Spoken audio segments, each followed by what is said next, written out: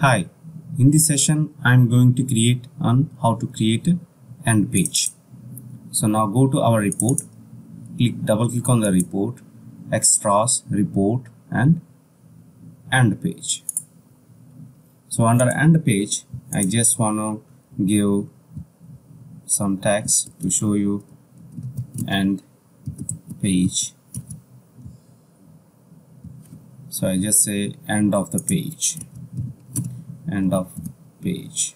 So click on save and go back, click save and execute the report.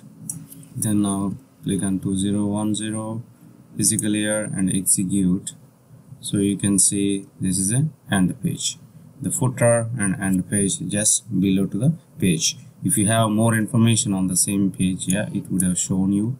So you can enter the end page. This is a lot of information under the end page. Thank you.